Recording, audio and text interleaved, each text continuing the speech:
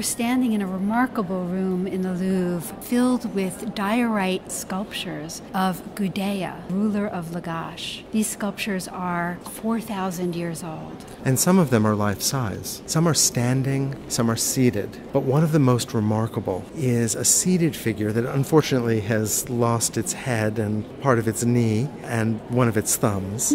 But he's exceptional because he holds on his lap a tablet that has inscribed in it the plan of a temple. Now, Gudea was the prince or governor of Lagash. This is a city-state in the area of southern Mesopotamia in an area we call Sumer. And this period is known as the third dynasty of Ur, or the Neo-Sumerian period. So this comes after the earlier period of Ur, when the Sumerians had been in control of southern Mesopotamia, known as the Sumerian dynastic period. It was interrupted when the Akkadians, a militaristic culture, took control. But the Akkadians were destabilized when they were attacked by a people from the mountains, which allowed for the Sumerians to reassert themselves, and that's the period we're looking at here. And Gudea built or rebuilt many temples, clearly concerned about demonstrating his piety. And we know that from inscriptions, including the inscriptions on this particular sculpture. You can see cuneiform on his skirt, on the chair, and all the way across his back. The inscription tells us that it was important to Gudea that this statue be erected of diorite, this incredibly hard stone. Most stone is not available in the floodplain between the Tigris and the Euphrates in Mesopotamia. Stone had to be imported. And diorite being such a hard stone to carve, but one that's incredibly durable. And Gudea tells us in the inscription, for this statue nobody was to use silver or lapis lazuli, neither should copper or tin or bronze be a working material. It is exclusively of diorite. He's comparing this to materials that are very colorful, that are shining, clearly preferring this very dark stone, perhaps as a sign of his humility. Well, his hands are clasped in all of these images. His feet are together, and there is a real sense of quiet dignity.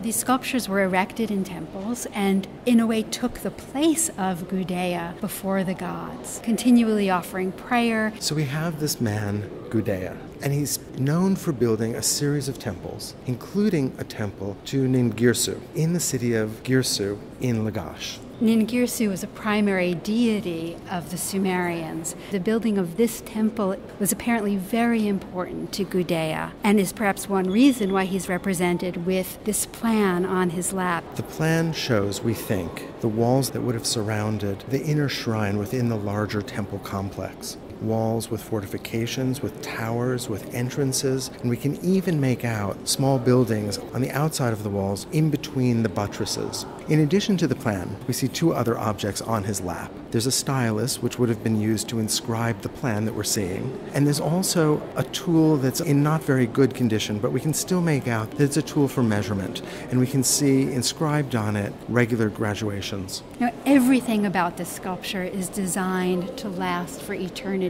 There are no projecting parts. The arms are close to the body. There's stone between the arms and the torso. There's no openings or gaps around the chair that he sits on or between his feet and the base. And in that way, at least, it may remind us of the sculpture that's being produced in ancient Egypt at this time. Gudea is always shown barefoot, and we do have heads here in the gallery where he's shown typically wearing a hat that may be made out of wool or fur, but it's very different from the kinds of crowns worn by the earlier Akkadian rulers. And the face is clean-shaven in contrast to the elaborate beards of the Akkadians. These are not really portraits of Gudea. This is a kind of idealized image of Gudea. And we see that not only in the beauty of the shape of the face, but also in the emphasis on the musculature. This is usually understood as an expression of the favor of the gods. There's a smaller sculpture here made out of a lighter color of diorite, where the figure is much more intact, and he's interestingly holding a jar from which water spouts in streams in two directions.